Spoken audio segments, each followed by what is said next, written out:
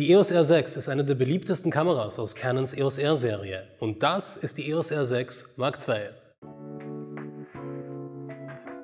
Die höherwertigere Schwesterkamera der EOS R6 ist ideal für Technikbegeisterte und Semi-Professionals. Während beim Vorgängermodell noch ein 20-Megapixel-Sensor verbaut war, ist hier ein 24-Megapixel CMOS-Vollformat-Sensor verbaut.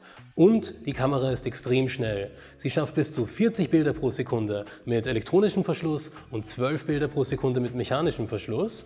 Und es gibt auch einen RAW-Burst-Modus, das heißt auch RAW-Bilder können sehr schnell in Folge aufgezeichnet werden.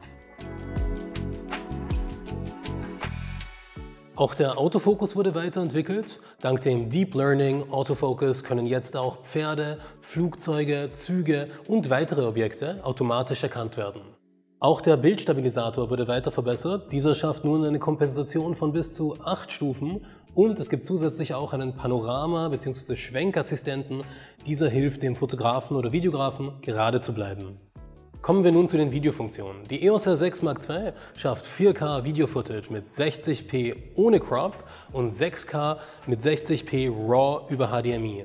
Es gibt auch die Möglichkeit, Pre-Recording zu aktivieren. Das heißt, wenn diese Option ausgewählt wird, nimmt die Kamera immer bereits 5 Sekunden auf, bevor man den Auslöser druckt, so dass man nichts verpasst. Sie hat jetzt auch Real-Time Focus Breathing Kompensation. Das bedeutet, dass das Bild nicht atmet, wenn der Fokus umgestellt wird.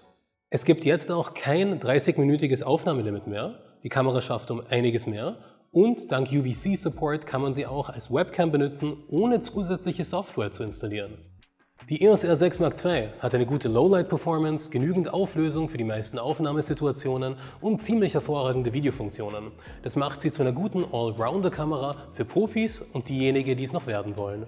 Die Kamera ist ab Ende November erhältlich und jetzt bereits auf www.digitalstore.at vorbestellbar.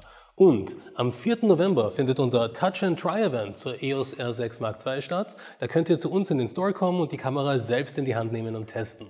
Das war's von uns, danke und bis zum nächsten Mal.